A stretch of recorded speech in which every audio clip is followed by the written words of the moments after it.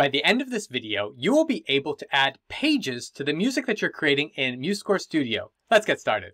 So I'm currently using MuseScore Studio 4.5, and there are two main ways that you can add pages to your score. The first way is to add elements to the score like measures and notes, and the second way is to change the layout formatting of the score.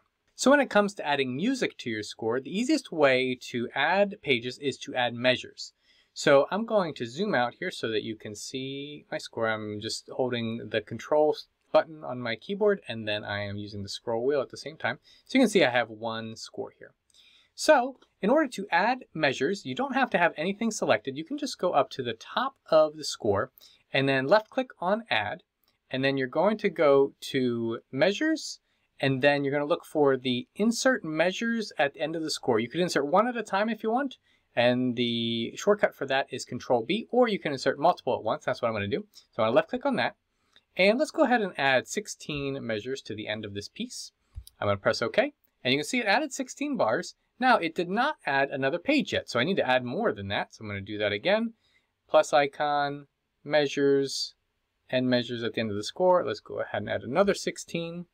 Perfect. So now you can see that I was able to add a second page to the score with blank measures. The shortcut to add a measure at the end of the piece is Control B. So if you have anything selected and then you just press Control B, let's try that off, select there, and then press Control B on your keyboard, it will add measures to the end. And you can actually hold Control B and just hold both keys down, and it will just keep adding. You can also add measures in the middle of the score if that's how you would like to create that extra page.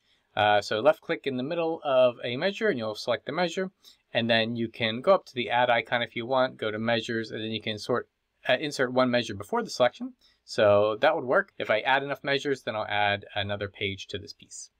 You can also add an extra page to your piece by changing the formatting settings, and there are a couple ways you could do this. So let's look at this first page here, and I'm going to zoom in a little bit and go near the end. And let's say I want to make this measure here. So I'm going to just left click in the middle of the measure. It'll select the measure. Let's say I want to make that measure the last measure on this page. What I can do is go over to the left hand side of my screen and look for palettes. And then once I look for palettes, then I'm going to look for the one for layout. And again, if you don't have layout, you'll have to add the palette and then just add layout to your palettes. And then I'm going to look for page break. When I click on page break, that will make that measure the last measure of that page. So you can see now it's the last measure of the page. And if I zoom out now, it almost added another page. So let's say I wanted to make this measure the end of that page. Then I could do that again, add a page break. And now you can see I added those two page breaks. So now I added that extra page. So this is one way that you can adjust the pages with your layout. And again, it was in palettes and in layout and page break. Another way that you could do this would be to go up to your format option here on the top left, and then you can also change the measures per system. So let's say I were to lock this to 4 measures per system, that's per line. So I'm going to press OK. You're going to see that it added, oh, I only had that selected, so I'm going to undo that. So Control Z is undo. So let's say I want to have this locked at 4 measures per system. I don't have anything selected. Again, go up to Format, and then we're going to click on measures per system, and it will select everything. There we go. Now I'm going to press OK with 4 measures per system. And you can see now we got 4 measures per system. And now if I look, it did add an extra page. So I had enough measures where it added an extra page. So that's another way where you can lock the settings. And this makes it look really nice and clean as well. And then one last way that you could do this is to go up to Format, and you can actually change the page settings.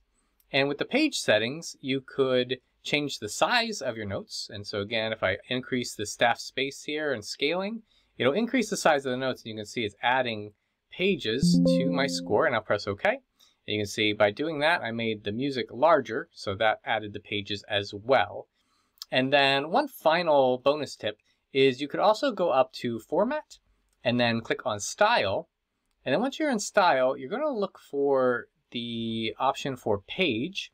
And you can see that in this option here, we have Enable Vertical Justification of Stage. You can click that one. You could also disable them. And then here we can do minimum system distance. So if I have a minimum system distance and I make this larger, you can see it added distance to some of my staves there. So I just keep doing this and it'll add space in between. If I want to decrease that, You can just press the down icon here. And again, you can play with these different numbers and see how it looks on the score, and that would also add pages as well. And then to save your selection, you just press OK.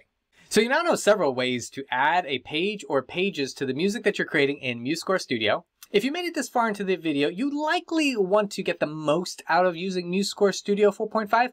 I made a complete beginner's guide showing you how to do this. I'll put a link to that video here.